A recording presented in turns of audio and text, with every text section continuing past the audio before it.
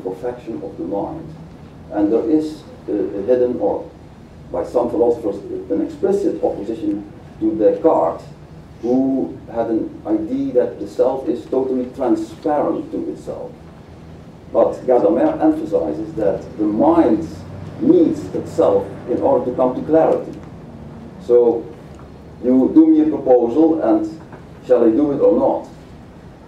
I walk around with it. There's a nice expression in your language. It's something like consulting my pillow, isn't it? So in Dutch is een nachtje slapen. Ik moet er een nachtje over slapen. I need to sleep at night to come to clarity to myself. So the mind needs itself to start the process and to come to some kind of clarity or decision. Yeah, so in fact, there was a nice exhibition of Charlie Chaplin in Rotterdam a few years ago, and I found this picture. And also Charlie is not totally identical to himself, which is very clear, because he had this enormous richness of roles which he played. It's very lovely.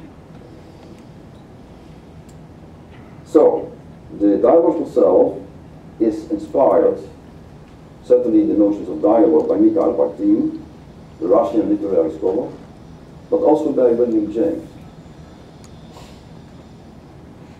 So, what is the overview of the presentation? So, why would we need a dialogical self? There are so many self-conceptions. Why another one? Is there reason to come with the dialogical self? Then, quite an intriguing concept for myself. It's more and more intriguing over the years. Is the notion of contradiction. What does it mean? Contradiction in the self. Is it a logical or is it a dialogical concept? And the dialogical self evolves in time and space. Time, the Kantian basic categories, time and space, are essential to understand the dialogical self. And is it possible that we develop a self on the basis of contradictions and conflicts? So, finally, summary.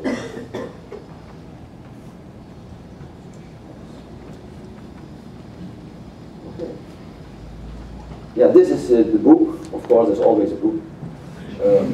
I was writing it together with my wife and colleague, Agnieszka Hermans, and you see here, it's not the cover and the picture. It's not only because my wife, she loves crocodiles, but it's also to represent the basic forces in the self, in the dialogical self. So there are centripetal forces going to the center, and centrifugal forces going from the center. Stabilizing forces, destabilizing forces, organizing and disorganizing forces. And both are needed to understand the dialogical self. Because in a dialogue, you are confronted with the otherness of the other. The other is always an alter, with a different point of view. And somewhere, how can we integrate that? So somewhere, the contact with the other person in his difference is a kind of destabilizing force, disorganizing, but at the same time, it's possible the dialogue helps us to integrate different points of views and to create new meanings. Yes, let's have a look to start with, is to an example given by Mikhail Bakhtin, because it's quite illustrative for the notion of space. We go now into the relevance of space to dialogue.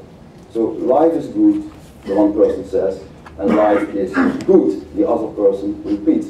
From a logical point of view, there is purely identity.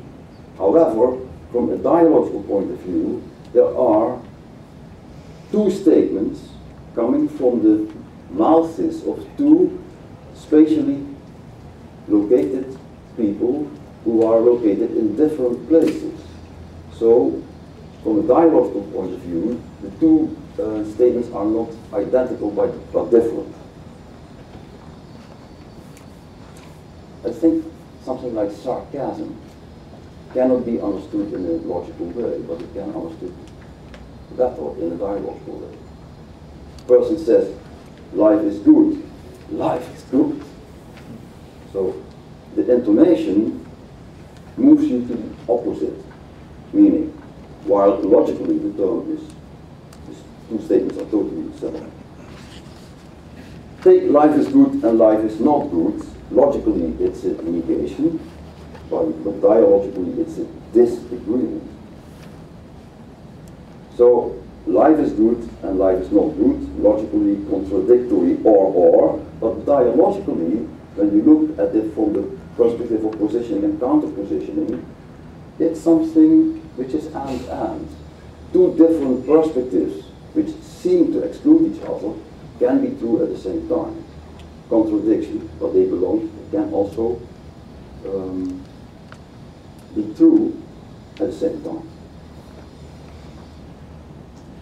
Yeah, what keeps me thinking is that dialogue or a particular statement, and the other person repeats the same statement, it's the beginning of a process. It's not the end of a kind of syllogism, period. That's the conclusion. But the dialogue is always the beginning. It creates a tension. Life is good. Yes, life is good. The word yes suggests that there is a minimal innovative element. Yeah. What is striking when you look at art, at paintings, is that there is so much attention for contradictions in the 20th century.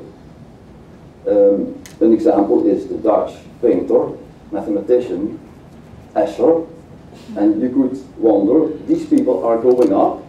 Do they go up? No. At some point, they go down. They go up and they go down at the same time. It's very contradictory. The Belgian painter Magritte is the person standing in front of the mirror. Does he see himself or not? And very well known is this one, ce n'est pas une pipe. So this is not a pipe, and he's right. It's a pipe to represent a pipe, but at the same time it's not a pipe, because you can think it, you cannot touch. Of course, Picasso, is it one face? Is it two faces? Is it a person who is different towards himself, herself? Some painters, they create an intimacy of one person with himself by bringing two faces very close to each other. It's from the altar to the ego, and from the ego to the altar. Yeah, several years ago, one of our keynote speakers it was at a conference in Warsaw, there was a keynote speaker, Peter Caliro, and some years before that I read a fantastic article of him in the Annual Review of Sociology. And what he did, he took some distance from psychology, and he was wondering what are some of the main concepts in psychology, in mainstream psychology, and do we find some similarity between them? These are the concepts.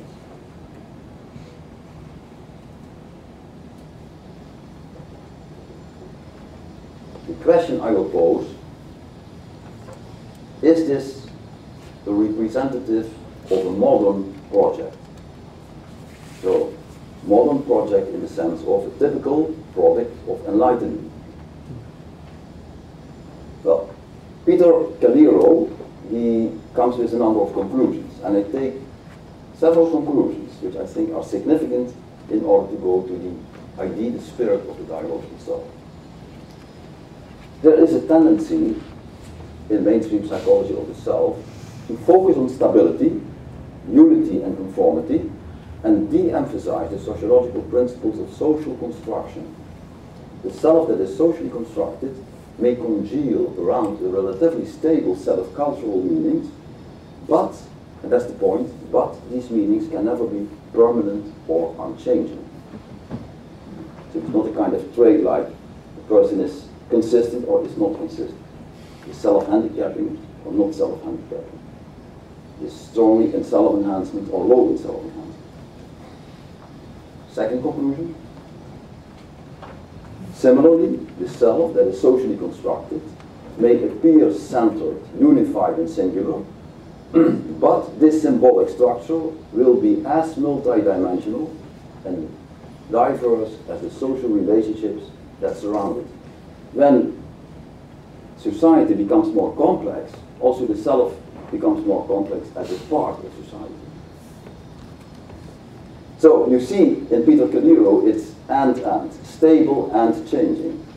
It's singular and multidimensional, and. Finally, very relevant, the self that is socially constructed is never a bounded quality of the individual or simple expression of psychological characteristics. It's a fundamentally social phenomenon where concepts, images and understandings are deeply determined by relations of power. When these principles are ignored or rejected, the self is often conceptualized as a vessel for storing all the particulars of a person. When I was reading this, I thought, there is this article by Edward Sampson in the American Psychologist in 1985. And he talks about the self-contained, uses the same term,